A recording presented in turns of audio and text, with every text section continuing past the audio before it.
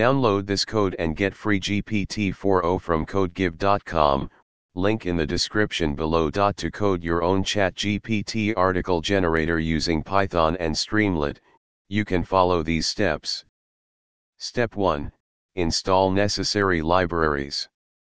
First, make sure you have Python installed on your system. You will also need to install the following libraries. openai, to interact with the OpenAI API for GPT-3. Streamlit, to create the web application. You can install these libraries using pip. Step 2. Get an OpenAI API key. You will need an API key from OpenAI to interact with the GPT-3 model.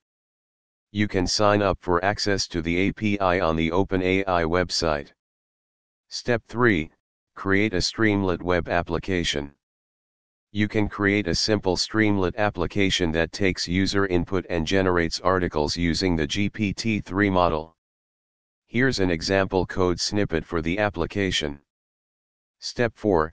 Run the Streamlit application. Save the above code in a Python script, for example, chat_article_generator.py, and run it using the following command. This will start a local server and open a web browser with your ChatGPT article generator application. You can then enter prompts and generate articles using the GPT-3 model.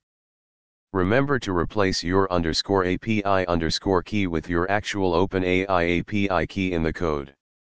This tutorial provides a basic example of how you can create a ChatGPT article generator using Python and Streamlit.